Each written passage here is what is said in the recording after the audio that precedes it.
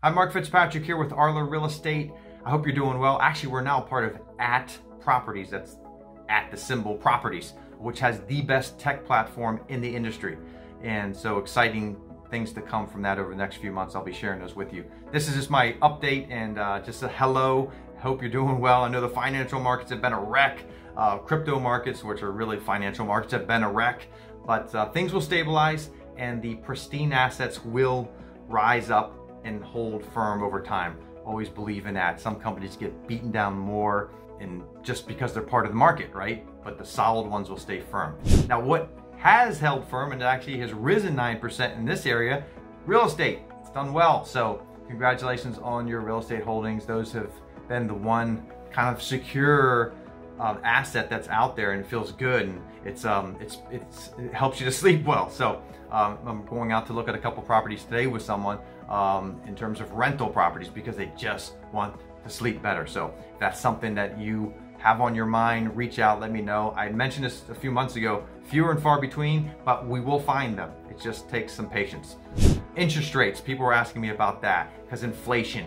Now, how does this compare back in the early 80s when interest rates on mortgages, right, were up near 20%? Well, the 10-year treasuries were at 15.8%, but that was on $1 trillion of debt, right? We've got $30 trillion of debt. So there's no way they can run that rate up anywhere near that high because we wouldn't be able to pay down the debt. So we're in a little bit of a quandary. So I do think there'll be a cap on that, but interest rates in terms of mortgage interest rates being affected and getting up towards the 7% level by the year end, I think is definitely possible. So, but prices have still held pretty steady.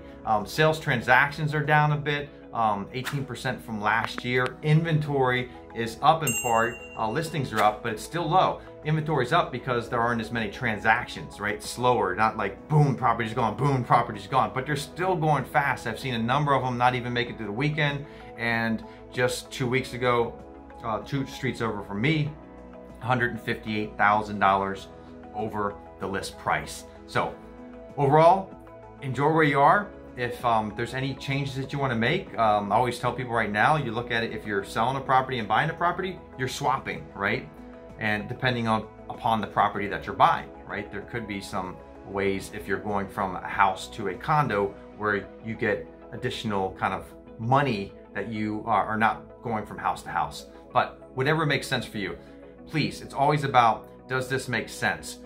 Not short-term games about where you're gonna live, and if it's an investment property, we look at it differently. So anyway, I hope you are relaxed and enjoying the hot weather. I hope you have some good plans for Memorial Day weekend, and I hope you reach out and let me know how you're doing. Please, please, please, always send me a message, text me. I'd love to hear from you, and certainly I will be reaching out to many people over the next couple of months.